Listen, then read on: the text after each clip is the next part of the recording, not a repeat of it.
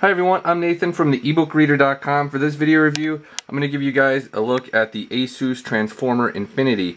So I picked this up about a month ago and I've been using it quite extensively before I did this review.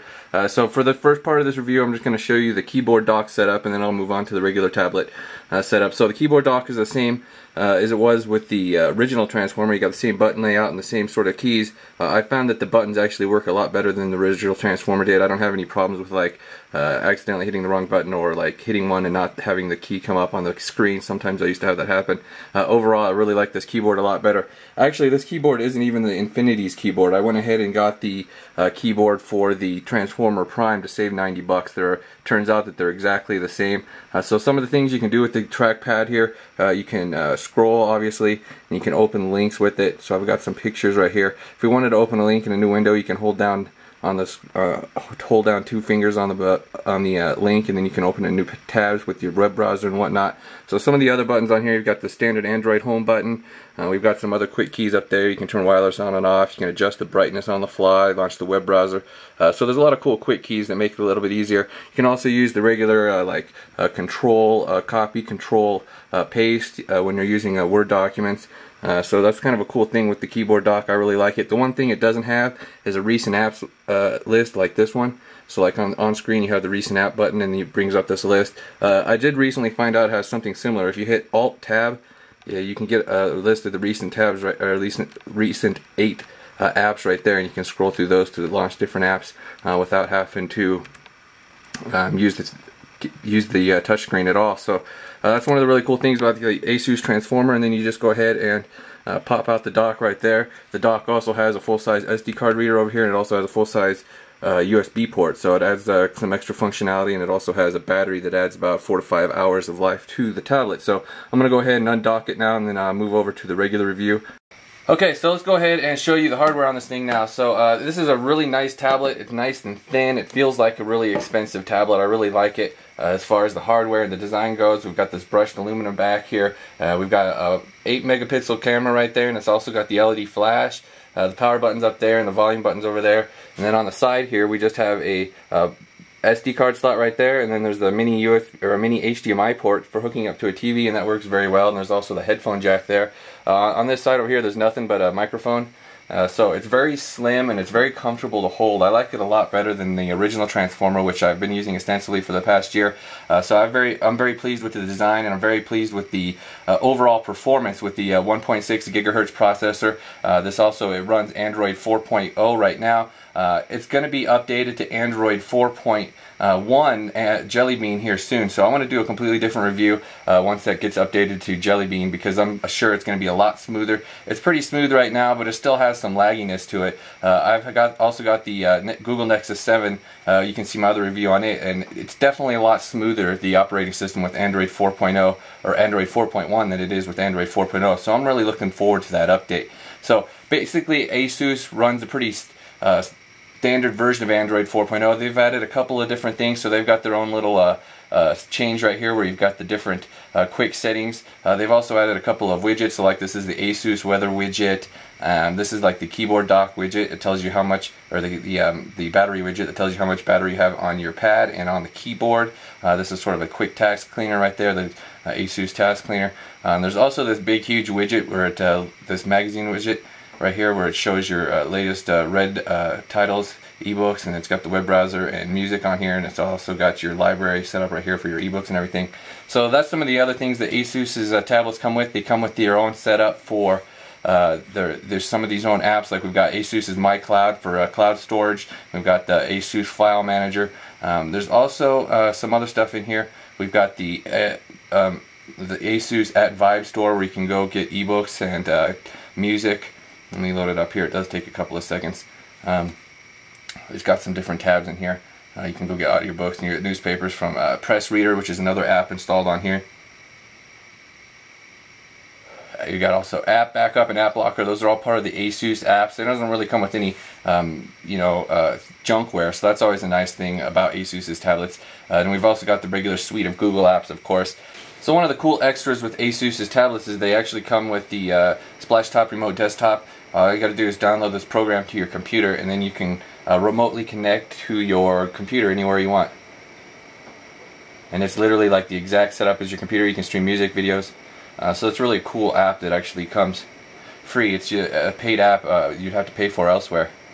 So you can access all of your files and programs on your computer.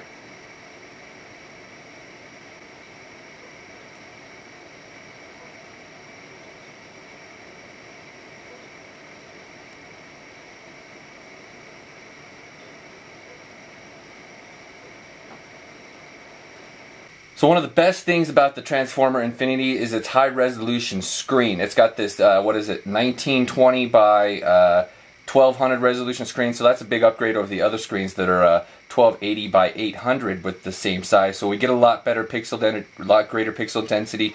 Like smaller text is just a lot more readable. Everything's just a lot clearer. It's really, really cool. It's like getting your eyes upgraded. I really love these new highlight resolution screens like the iPad 3. So this one, it isn't quite as nice as the iPad 3. It's just a little bit stepped down. The colors aren't quite as nice.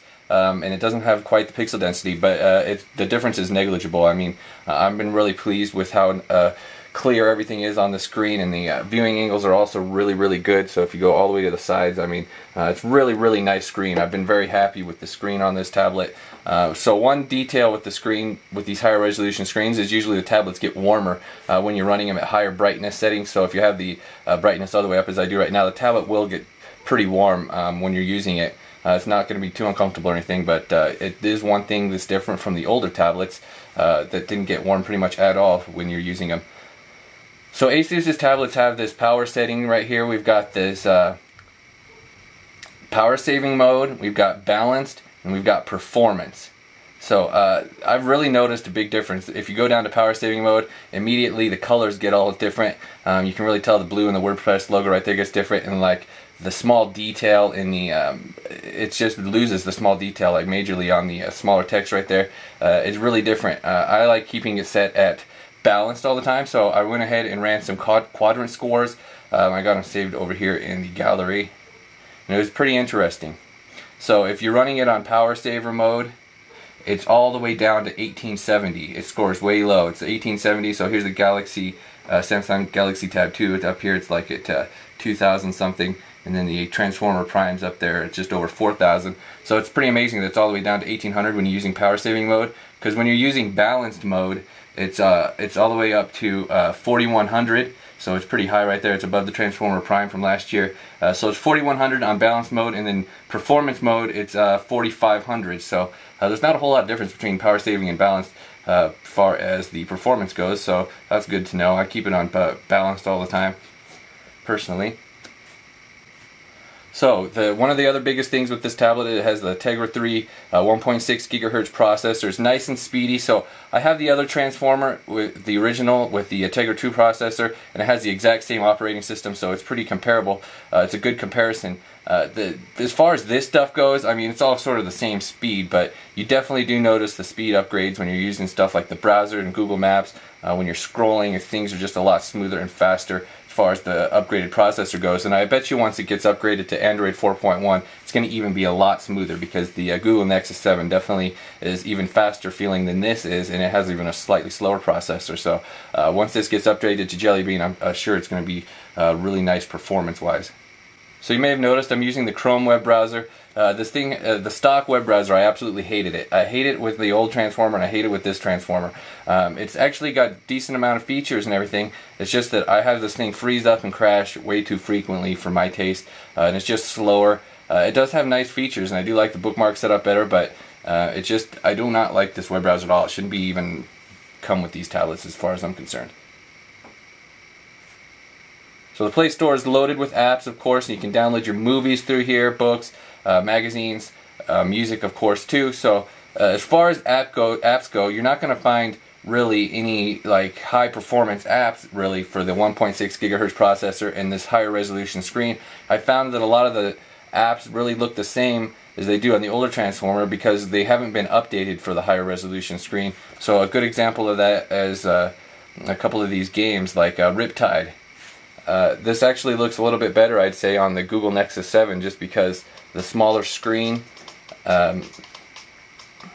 just the water looks better. It's the whole reason is because a lot of these apps, they just haven't been updated for a 10-inch screen with the high resolution as this tablet. I mean, it still looks fine, but it definitely could be better when you're comparing it to games like on the iPad. So a good comparison with the iPad version would be, I'm going to do a comparison with the iPad 3, by the way, in case you're wondering. I'll get that posted probably later in the week. So Jetpack Joyride is a good example because it's available on iOS, and when you play this game on the iPad 3, it's been updated for the Retina display on the iPad 3, so it's definitely a lot clearer than it is on this tablet. I mean, it's not saying that it looks bad by any means on here. It's just that the fine details, they definitely look better on the iPad 3, where it has been updated for the higher resolution screen.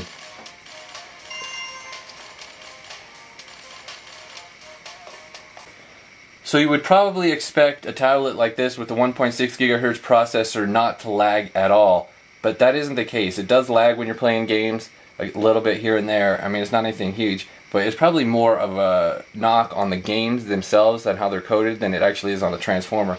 So like when you're playing this game, you do notice lagging from time to time, just when you're going through.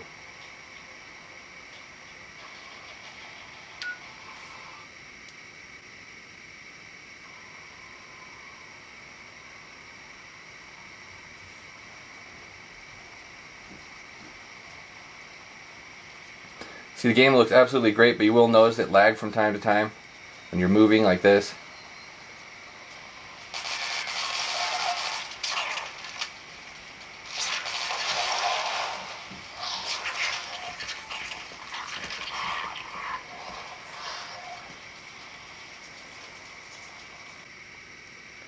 So as far as watching videos go, the Transformer Infinity is very good in that regard. As you can see, there's still some lag when you launch apps like that. It took a few seconds. Hoping that's definitely going to go away when we get the update to Android 4.1, because that's something you get with pretty much all versions of Android 4.0.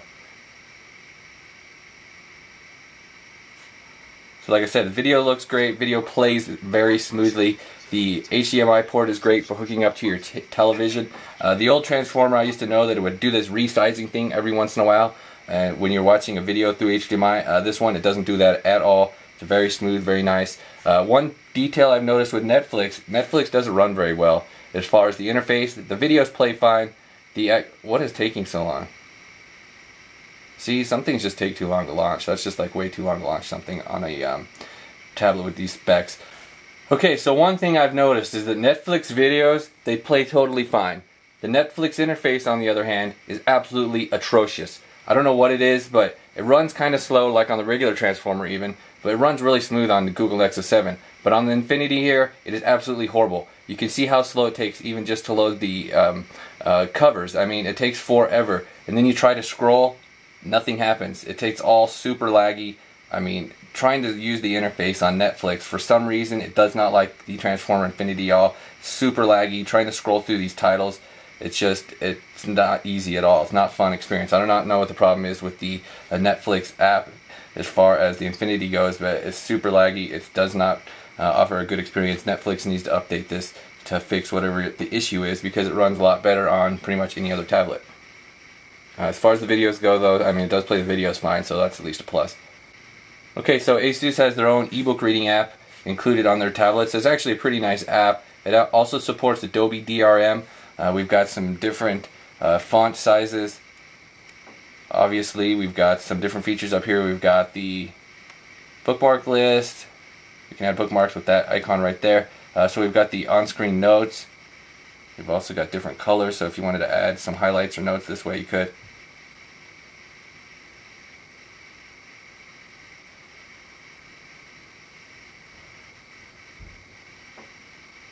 We've also got search. We also have text-to-speech, which is another option. So even if you hold down on a word, we'll get the highlight and note copy. So you can, if you just want to hear a word pronounced, you can just hit the text-to-speech button, and you can also have the books read aloud with text-to-speech. We've also got the table of contents. So the app is actually a pretty nice app as far as e-reading goes. It doesn't have a ton of features, like it doesn't have the adjustable text set types, but as far as a general e-reading app, it's actually pretty decent. So Asus, they also load in the press reader app if you want newspapers and periodicals. One of the other preloaded apps is SuperNote. This is a really cool note app. You can do all these different kinds of on-screen notes. It's actually a really cool app as far as note-taking goes. One of their other apps, Polaris Office. This is an app I use all the time for typing documents. Comes in very handy with the, obviously with the Transformers keyboard dock. We've also got some templates in here if you just wanted to start up something, a resume or a report. We've got some different templates in the manual. These templates are actually new. It didn't used to have these back in the day.